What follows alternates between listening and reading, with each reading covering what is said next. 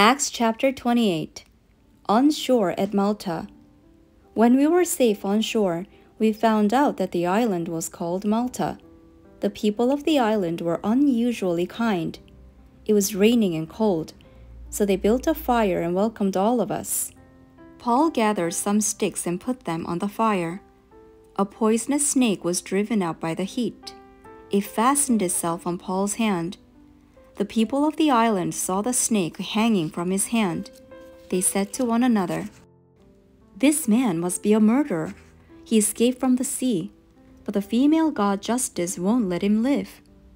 Paul shook the snake off into the fire. He was not harmed. The people expected him to swell up.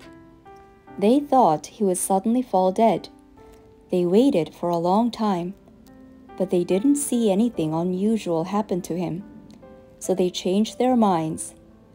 They said he was a god. Publius owned property nearby. He was the chief official on the island. He welcomed us to his home. For 3 days he took care of us. He treated us with kindness. His father was sick in bed. The man suffered from fever and dysentery, so Paul went in to see him. Paul prayed for him. He placed his hands on him and healed him. Then the rest of the sick people on the island came. They too were healed. The people of the island honored us in many ways. When we were ready to sail, they gave us the supplies we needed. Paul arrives in Rome. After 3 months, we headed out to sea. We sailed in a ship from Alexandria that had stayed at the island during the winter. On the front of the ship, the figures of twin gods were carved. Their names were Castor and Pollux. We landed at Syracuse and stayed there for 3 days. From there, we sailed to Rhegium. The next day, the south wind came up. The day after that, we reached Puteoli. There we found some believers. They invited us to spend a week with them. At last, we came to Rome. The believers there had heard we were coming. They traveled as far as the Forum of Appius and the 3 taverns to meet us. When Paul saw these people, he thanked God for them and was encouraged by them. When we got to Rome, Paul was allowed to live by himself, but a soldier guarded him. Paul preaches in Rome. 3 days later, Paul called a meeting of the local Jewish leaders. When they came, Paul spoke to them. He said, "My brothers, I have done nothing against our people. I have also done nothing against what our people of long ago practiced. But I was arrested in Jerusalem. I was handed over to the Romans. They questioned me, and they wanted to let me go. They saw I wasn't guilty of any crime worthy of death. But the Jews objected, so I had to make an appeal to Caesar. I certainly did not mean to bring any charge against my own people.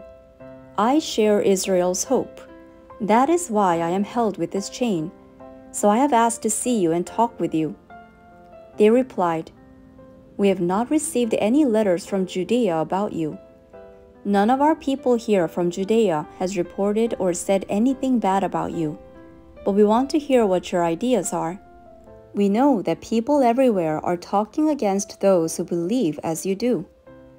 They decided to meet Paul on a certain day. At that time, even more people came to the place where he was staying. From morning until evening, he told them about God's kingdom. Using the law of Moses and the prophets, he tried to get them to believe in Jesus.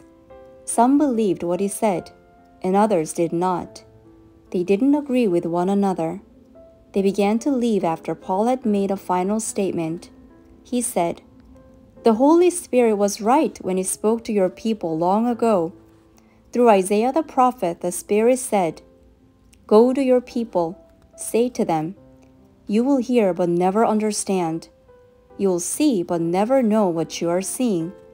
These people's hearts have become stubborn. They can barely hear with their ears. They have closed their eyes. Otherwise, they might see with their eyes. They might hear with their ears. They might understand with their hearts. They might turn, and then I would heal them." Isaiah chapter 6, verses 9 and 10. Here is what I want you to know. God has sent his salvation to the Gentiles, and they will listen. For 2 whole years, Paul stayed there in a house he rented. He welcomed all who came to see him. He preached boldly about God's kingdom. He taught people about the Lord Jesus Christ, and no one could keep him from teaching and preaching about these things.